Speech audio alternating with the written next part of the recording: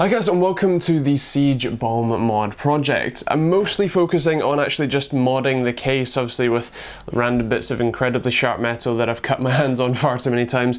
This is not where we're going to end the video, it's just where I remembered to start filming these bits. So we're going to be, as I said, focusing on actually modding the case. Obviously first thing that you're going to see is happening is taking this front panel out and building a couple of brackets to make use with, and then we're going to talk through some of the changes that I'm making to the design, because as you know, from the previous video, the design is effectively to strip everything out to make it just a shell and then build a PC into it with some kind of cool stuff in between, but we're going to make a few changes, so we'll let you know as we go. So first things first, I've got to cut the front of the case off. I actually bought that Dremel for use with this project and it only came with 2 cut-off wheels, so and the fact that I've already burned through one of them just for cutting most of the front of the case off is kind of bad, but I did also get some rather nice footage with my Panasonic GH5 on its 180 FPS mode, so I'm gonna leave you with that.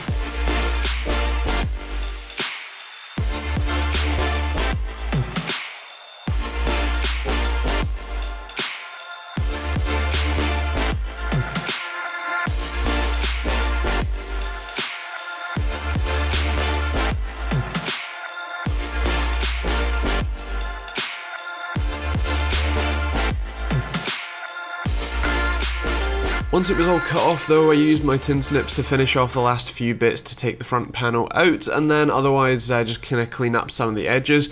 I also went ahead and cut off some of the extra bits from the front panel to make some more usable brackets, which is also quite nice, and then I went about trying to work out what I wanted to do with the back, which we'll talk about more in a second, but long story short, not too much. Otherwise, of course, these were a lot of sharp edges, so I had to file literally everything down, which took a lot of time and hurt a lot, thanks to, you know, the whole arthritis thing.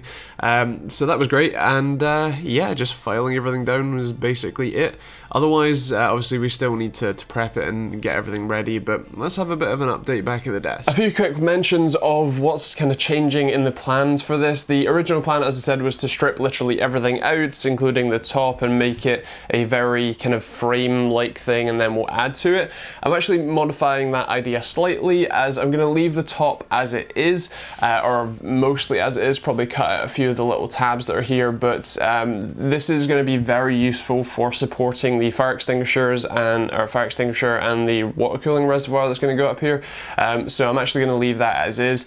This is actually probably the majority of the work that will go into fully modifying the case. I also want to leave the back mostly as it is, although I'm not quite sure if I'm going to go with cutting some of these bits out yet, but essentially we're going to leave the case roughly as it would normally be, and it will be a sort of front-facing mod, if you like, with then a fully functional PC in the back. We're also potentially not going to water cool the graphics card because I really like using this rather cheap 300 watt power supply because of the cabling.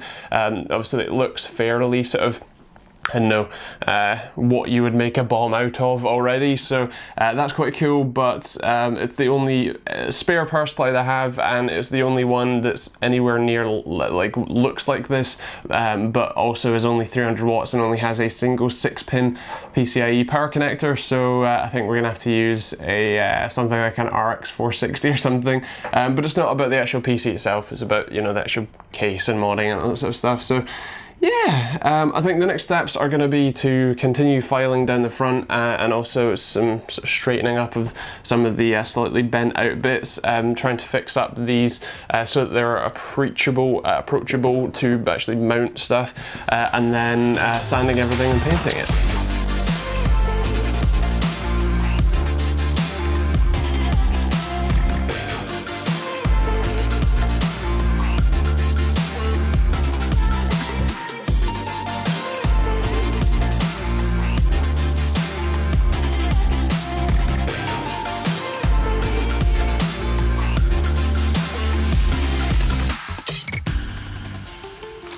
So I actually did a number of different coats of the yellow on the case to get a good consistent finish, no runs or anything, but still easily kind of scuffable and all that jazz. Also ended up modifying the hard drive case to cage to make it a little bit more open down the bottom, and then filing and painting it.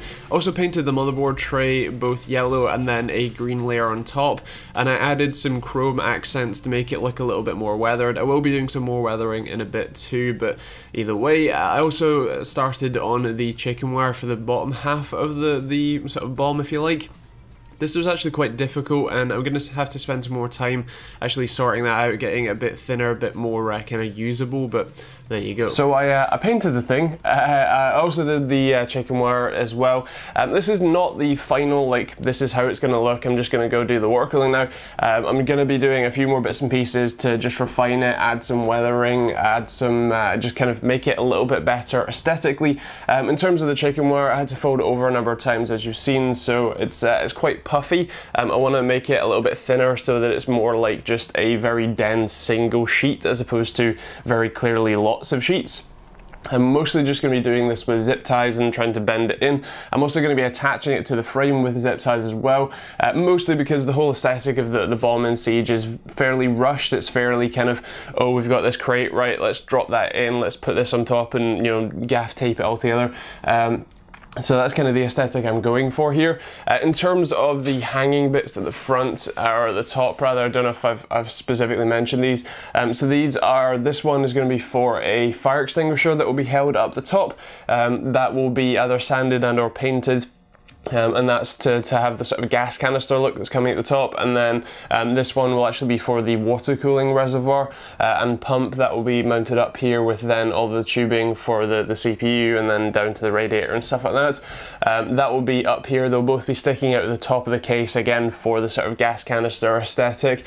Obviously this is not entirely faithful to the Rainbow Six Siege bomb itself. Obviously that is slightly different proportion to the case. It's also a big cylindrical sort of, well, cylinder down the bottom with then the gas canisters on top, so it's not the perfect match, but hopefully it will somewhat resemble it when I'm done, which is kind of the aim here. I would also mention that because of the alterations, and especially because I'm actually leaving the back basically as it is, bar painting, that means that I will be just putting the graphics card in the standard slot in the motherboard rather than using the PCIe extension. So appreciate Silverstone sending it over, and I will be making use of it in a future project when I can, but just because of constraints with this case, the design, the aesthetic and all that sort of stuff, I'm just going to go with the stock setup for that for now. But other than a couple of alterations and a few sort of finishing touches, that is essentially it for this video.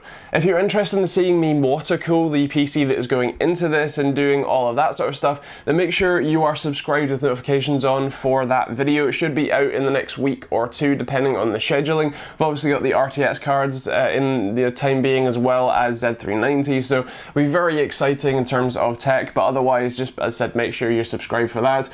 Thank you to everyone who is a patron, by the way. You guys are awesome, and it genuinely helps with stuff like this, where this isn't a sponsor project. This is, I had a case and I needed some tools and some materials and some paints, and I went and spent some money to do it. So hopefully A, it's worth it in terms of content, and B, it's worth it in terms of being a patron. So thank you to you guys. If you want to be a patron, you can check out the link in the description down below as well.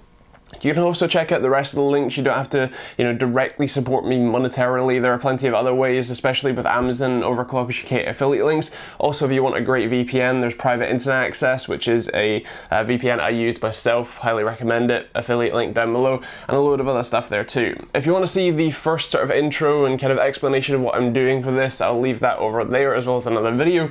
Otherwise, that's pretty much it. So thank you for watching. Hope you enjoyed it, and we'll see you all in the next video.